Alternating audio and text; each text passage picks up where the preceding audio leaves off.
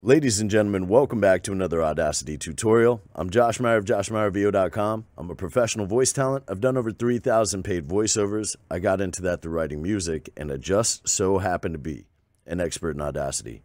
So today, we're talking about the new Audacity 3.1. Had some really great upgrades. I'm going to show you what I perceive to be the most important and how it's going to benefit you. Before we get started, thank you all so much to the creative community. You guys have been amazing. And thank you so much for all the amazing feedback on the EQ course. It's being called gold, and it is good. You know, I definitely spent a lot of time putting and compiling together a ton of valuable information.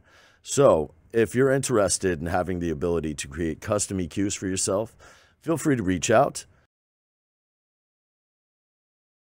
You can also check the description. Maybe I'll have a button, there for, upon payment, you will be sent to a download page. Either way, if you're interested in that, feel free to reach out. But let's get this going. So first and foremost, I want you all to notice here that the time slider tool is gone, and I'm happy that it is. So I'll show you where it is now. So Audacity just made it much easier for us to move audio all around. And I'm going to create another track to show you some of the capabilities of this thing. It's pretty solid. Okay, here's another random recording, just a track for us to have some waves to play with. Okay. So notice that we have this little ribbon up here, this light colored ribbon. And when we hover the mouse over that, this little hand pops up. So when I click down, it grabs it, and now I can move this anywhere I like. And not just side to side, ladies and gentlemen, but up and down as well. Pow. Just like that. Isn't that cool?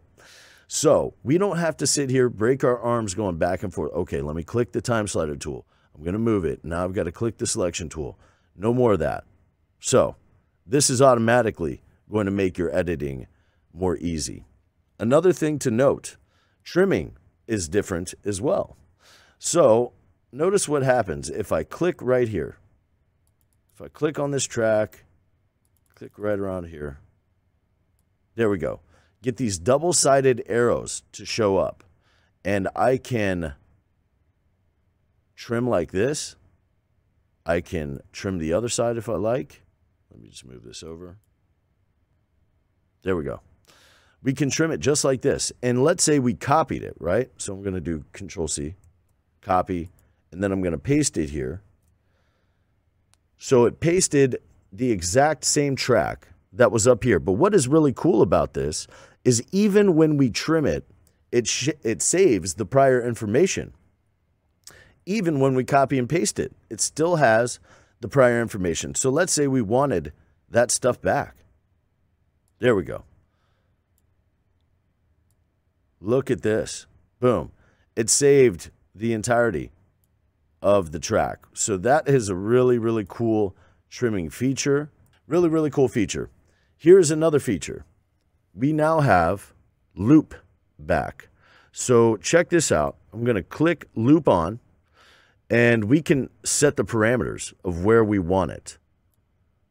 So if I just wanted to play whatever was from 2 seconds to 3 seconds, and I wanted that to loop back, then it would just play it over and over and over again. Let's see here.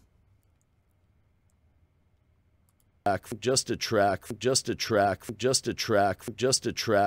And then you can expand the parameters. Boom.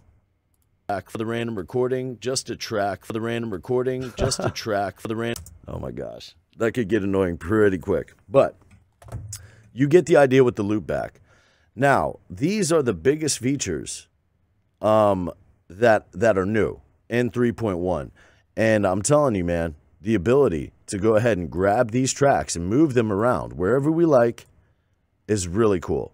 And also the ability to trim and then have the old information saved if we wanted to revert back.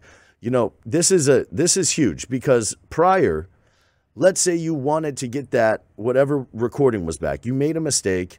You did not mean to cut that off. And then you moved along with the project. Many steps.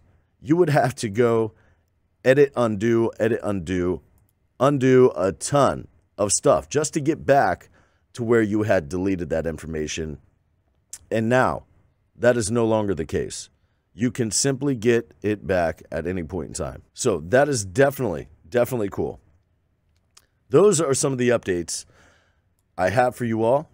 The ability to be able to move this stuff around just so easily, it's awesome. It's really awesome. Up and down tracks, doesn't even matter. Wherever you want it. Boom. Let's move this over. Maybe I want to move this up here. Pow. You guys get the point.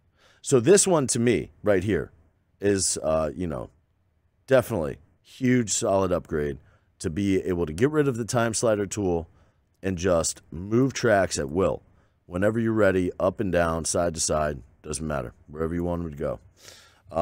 Another huge feature is the ability to, trim these tracks and then have the information saved. So if we move along with the project, we're not just undoing so many things, so many steps just to get that piece of recording back that we accidentally chopped off. So big thanks to the Audacity team for this. They're doing a really great job. And I think that's it for this video. I've got plenty more coming out with new cool stuff. Definitely stay tuned, like, subscribe, and of course, if you're interested in the EQ course, feel free to reach out. You will not be disappointed. You will not be disappointed. Either way, until next time, stay safe, stay positive. I got your back.